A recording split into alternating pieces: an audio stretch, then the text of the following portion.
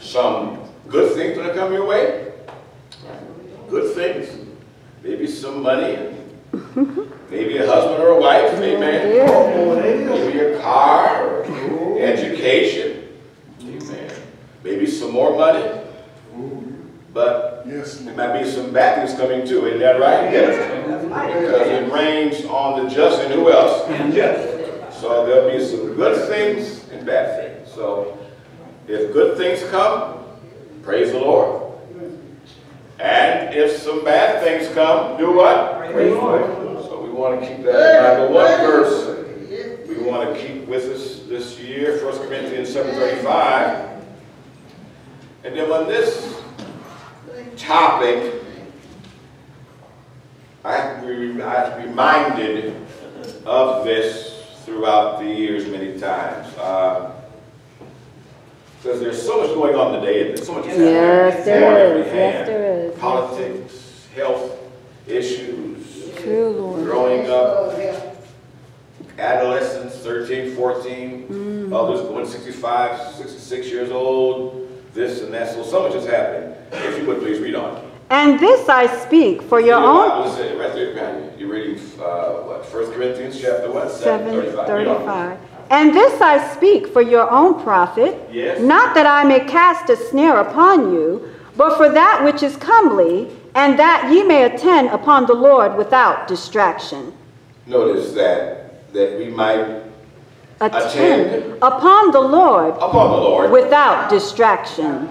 All right, before we go to this quick exhortation, how many this evening will admit they've been before distracted? Say amen. Amen. Amen. Thank you for your honesty.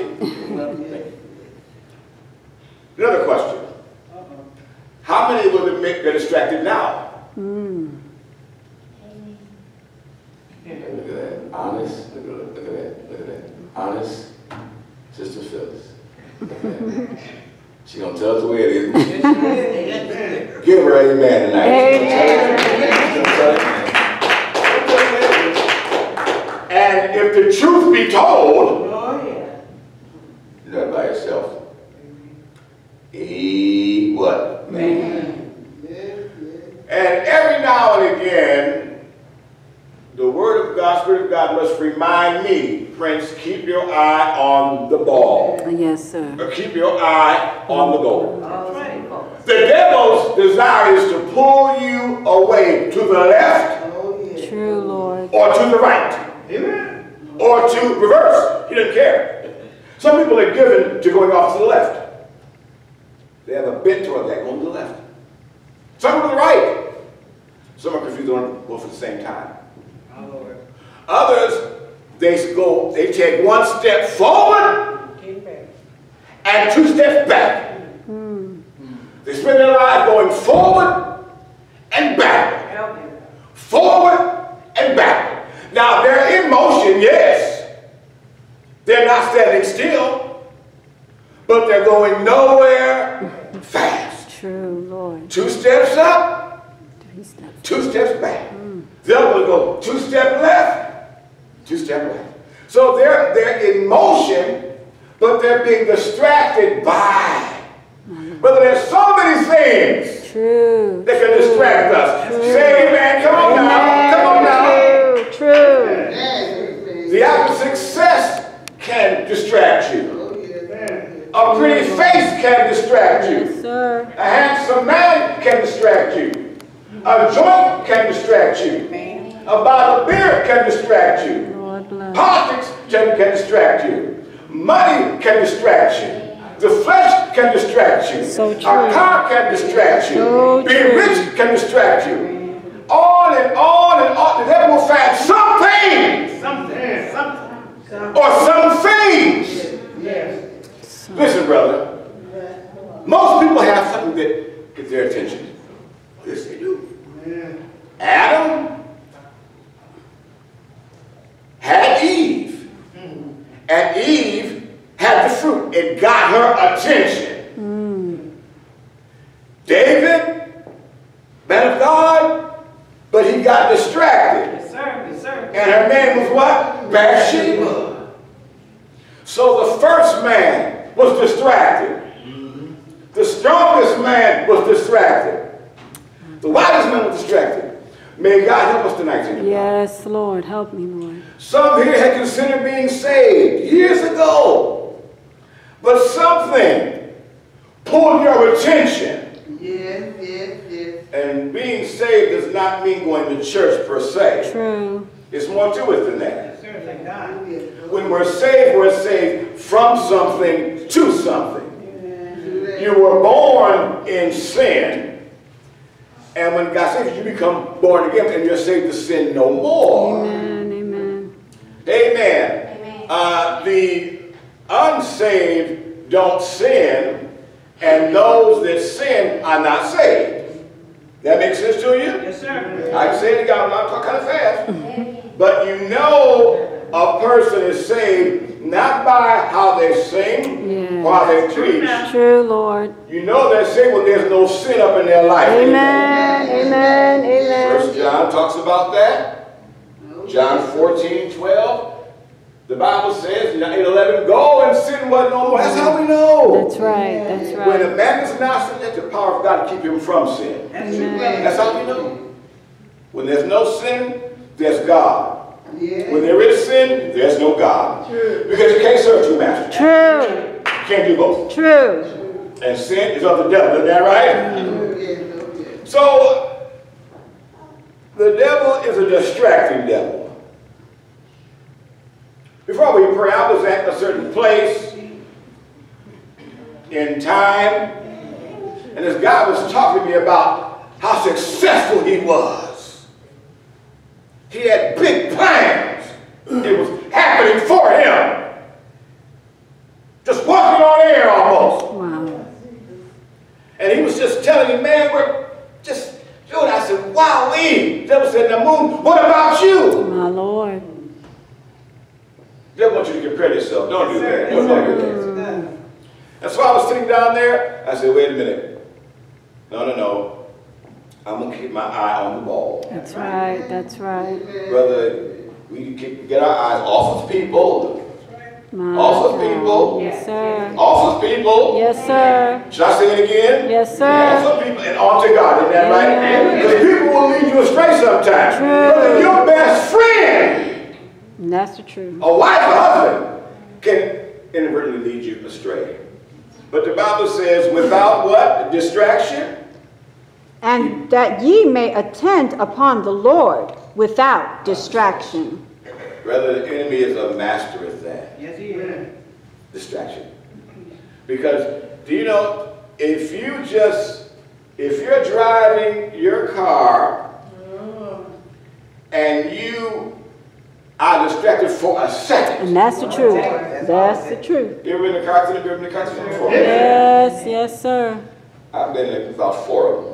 And the first 3 was my fault. To my own embarrassment, we're going to bring him in here. Me and a friend of mine were in a borrowed car. I was unsaved then. And we had ham sandwiches. And a case of beer.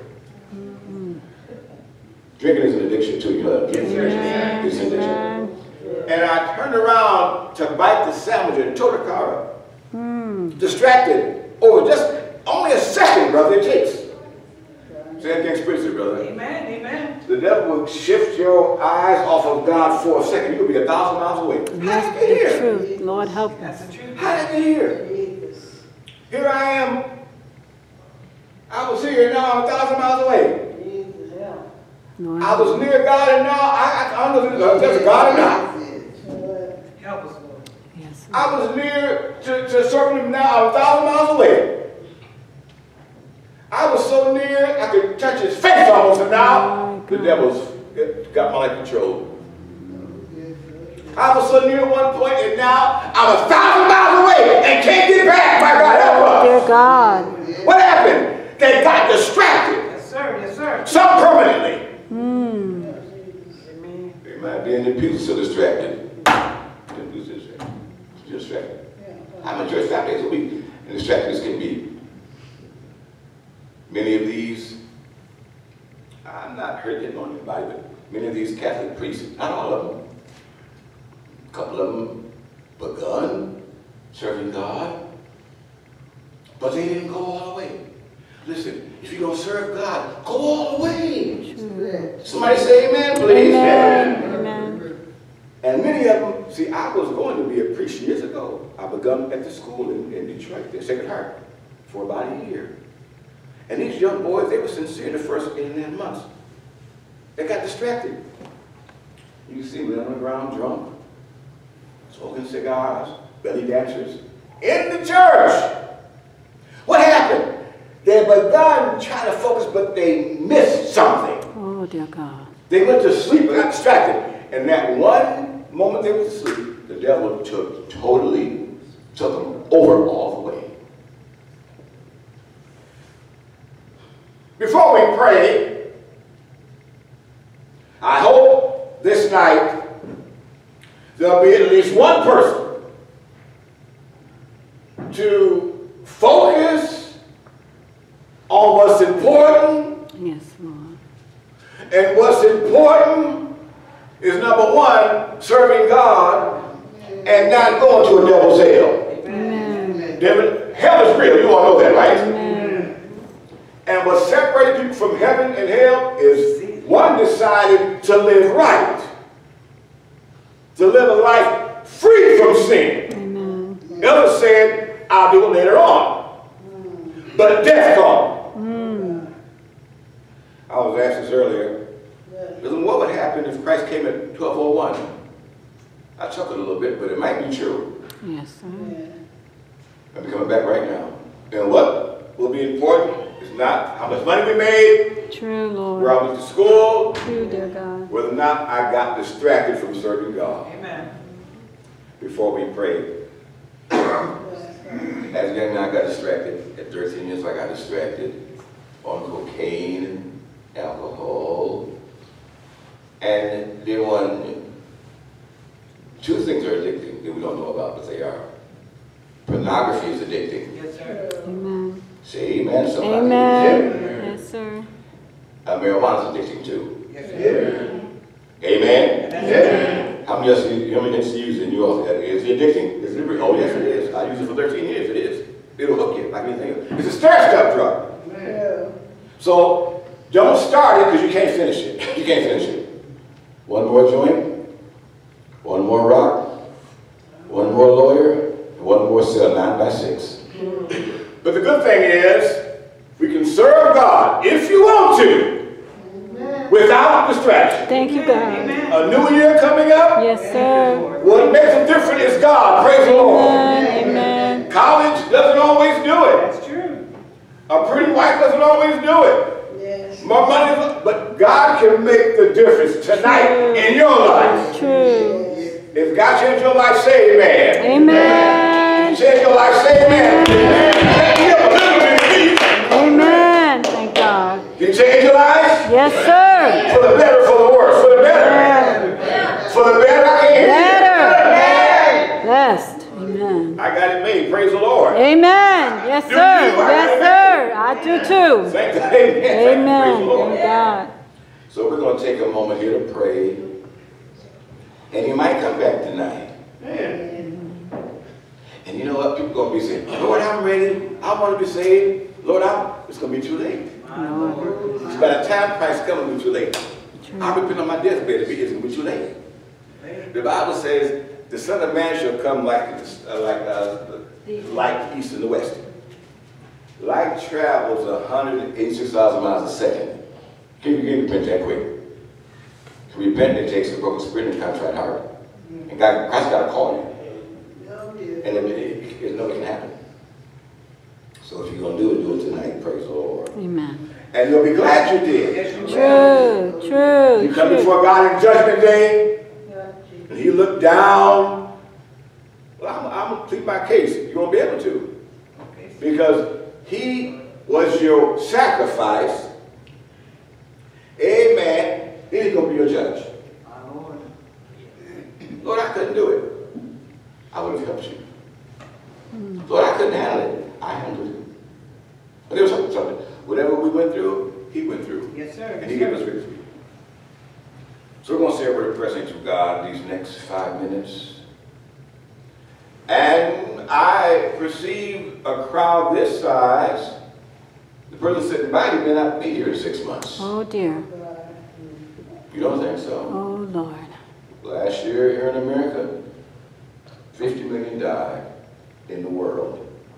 Here in America, statistics indicate every minute 21 people are born and about 24 die. A crowd this size, somebody's going to be here next year. Lord, have mercy. And our only hope is Christ. So we'll say a word of prayer. If you're distracted, let it know. And hopefully that will not cost you your soul. Oh, Lord. There's many things, brother, he can pull aside to get our attention from God. Oh, yes, oh, yes. Many preachers have been distracted. That's true, brother. Deacons have been distracted. Husbands have been distracted. There's a place there in California. The average marriage in that area of that county, they've been married 3 times on the average in that county. 3 times. Not 1, 2, but 3. He got one woman, somebody prettier, he wants her. Prettier than her. More handsome than him. And they go on and on and on and on and on. Broken hearts all the way through. My Lord. The Lord help us to. Yes. What's it say one more time, please? And this I speak for your own profit, Own prophet. not that I may cast a snare upon you, All right. but for that which is comely, Yes. and that ye may attend upon the Lord without distraction. Distraction. And if you do that, it'll be a blessing. True. Lord help. But if you don't, it could be a curse. I'll say a word of prayer tonight. Let's put prayer seats if you wish. And we're going to pray this new year in. You know, praying a prayer for, let's say, a person for their funeral is tough to do. It's tough to do that. You know they weren't saved. You got to do the funeral. That is a challenge to do one. I did 7 funerals in the past 1.5 to 2 years. A couple of them weren't saved. It was tough to do. Did the best I could. But I hope we'll leave here tonight saved. Not just religious, not just loving God. People like to love God but not saved. Love Him but they're not saved. But the loving God takes obedience. Praise the Lord. Yeah. To what God has shown you. What He wants you to do and what you're not to do. So we're going to pray. We got about, what about 11 minutes for this 2020 coming in. What will bring, we don't know. We don't know. Some sicknesses, some healings. True, Lord. Amen. And some deaths. Do you have life insurance?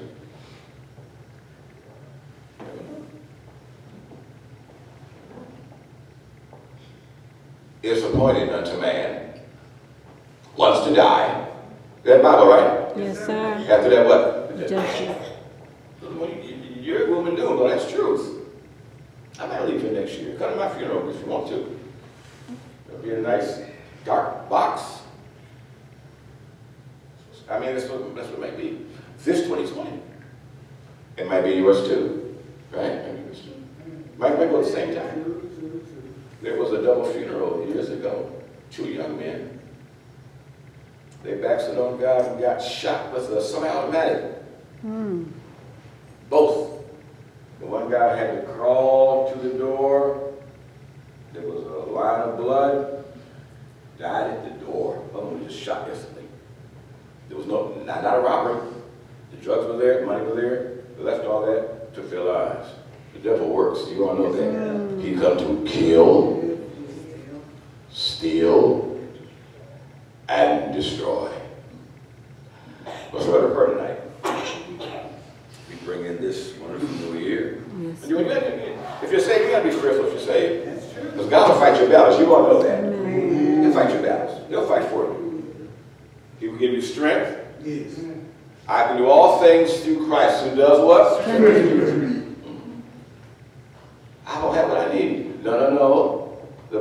says, and my God shall supply all what? According to what? His riches and glory. But I feel like I'm by myself. I'll never leave you nor forsake you. What if I lack peace? Thou will keep it. Perfect peace might have stayed on thee. But if I don't know what to do, Ephesians 1, 9, 13, we can follow his counsel and know what to do. Praise the Lord. So yes, we got it made. If you're saved, you got it made tonight. Let's gather, please, for a word of prayer to God. You want to kneel at your seat, you can. Just a few minutes of prayer here to bring it in right. Young people, I trust you make a decision to not just be good, but to be saved. Because the enemy is on the prowl to get young people to pervert them, to mess their minds up. Hooked on pornography, hooked on marijuana, hooked on homosexuality, whatever. He doesn't care. And he's doing it by the droves, brother, by the droves, by the throat. My Lord, my Lord. And he have locked up in prison, Central State. I went out there doing some volunteer work for a couple of years, brother. A third of those young men doing life were under 30 years old. Can you imagine that? 18, 19 years old doing life in prison. Done for, got 13 more to go. That's somebody's son. Mama, pray for your children. Pray for them. Yes. Pray for them. Daddy, pray for your children. Pray for them. There might be out somewhere tonight getting into something. You'll be here to pray for them. Do they need help? They don't see what you see.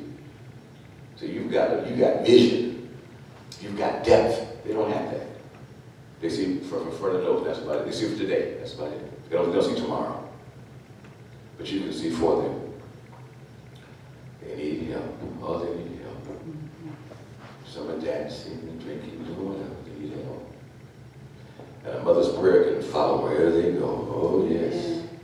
Across the street, across the city, or across the country, or across the world, the mother's prayer follows them wherever they go. Thank God for mother's prayer, daddy's prayer. My. What a blessing. That's a blessing. To have mom and daddy can get a prayer through. It'd be tough. Dad, you pray and you can't get a prayer through for your daughter, for your son. Mom and daddy pray for you, you can't pray for them. Sin your life. And sin in your life, you can't pray. God like around sin separates from God, Isaiah 59:2. In Psalm 6:6, it separates from God. Sin separates from God. My God, help us. It's not worth seeing your child there in a coffin, knowing you're going to break him through. But God is good. Praise the Lord. And he'll help us tonight. Help us even tonight. Yes, help tonight. Praise the Lord.